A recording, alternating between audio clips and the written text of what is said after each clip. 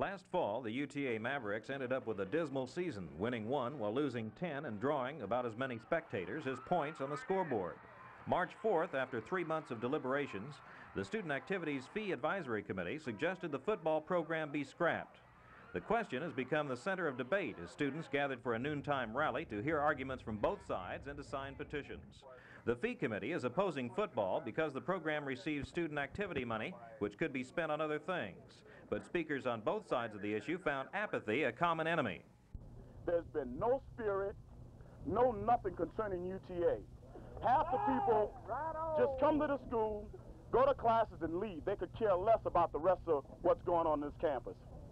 We have not heard anything from the student body until somebody's toes got stepped on.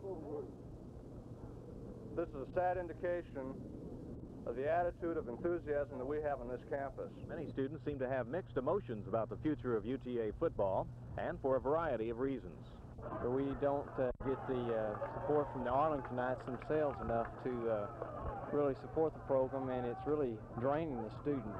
How do you feel about football on campus? I love it. I love it. Wish it would stay, too. No, I don't want it. I think the money needs to be put into women's athletics. Football coach Bud Elliott says he is having difficulty retaining recruits already signed because of the controversy. He says it would be nearly impossible to reinstate a program once it's terminated. Mike Miller, Channel 8 News at the University of Texas at Arlington.